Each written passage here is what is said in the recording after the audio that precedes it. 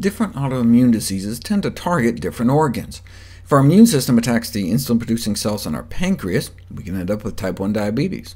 If our immune system attacks our thyroid gland, we can end up with hypothyroidism. But in the autoimmune disease lupus, our immune system attacks the very nucleus of our cells, often producing antibodies and attacking our DNA itself, so can damage any organ system and result in almost any complication. Women are 9 times as likely to get it, and the peak age is too often at the peak of life.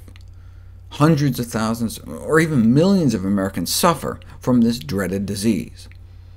One of the most common organ-threatening manifestations is kidney inflammation, occurring in as many as half of the patients. It's also one of the most serious, caused by the disease itself, or as a result of intense immunosuppressive drug toxicity. Chemo drugs like Cytoxan, cyclophosphamide, with severe life-threatening side effects that may include leukemia and bladder cancer, as many women lose their hair and become permanently infertile. There's a desperate need for better treatments.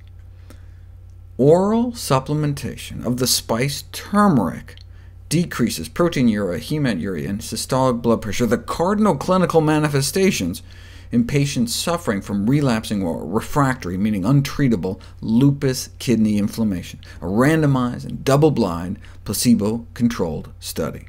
Here's the proteinuria data, an ominous prognostic sign, the spilling of protein into the urine. In the control group, 3 people got better, 3 people got worse, and the rest pretty much stayed the same. In the turmeric group, 1 got worse, 1 stayed the same, but the rest all got better.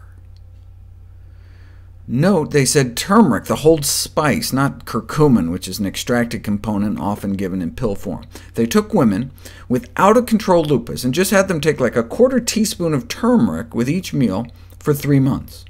In my local supermarket, that would come out to be about $0.05 a dose, compared to $35,000 a year for one of the latest lupus drugs. Which of the 2 treatments do you imagine doctors are more likely to be told about?